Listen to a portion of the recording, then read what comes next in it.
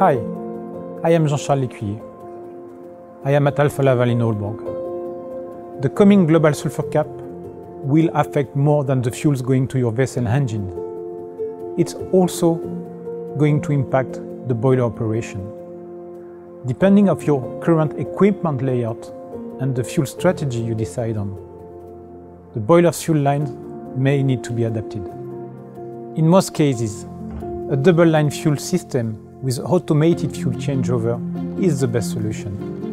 It will allow safe, segregated management of VLSFO and MGO in line with IMO guidance.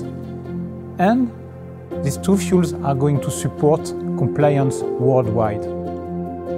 Here in Aalborg, we have worked with marine boiler for 100 years, and we have experience to help you find the right solution. Contact us today for a detailed recommendation for your specific vessel and boilers.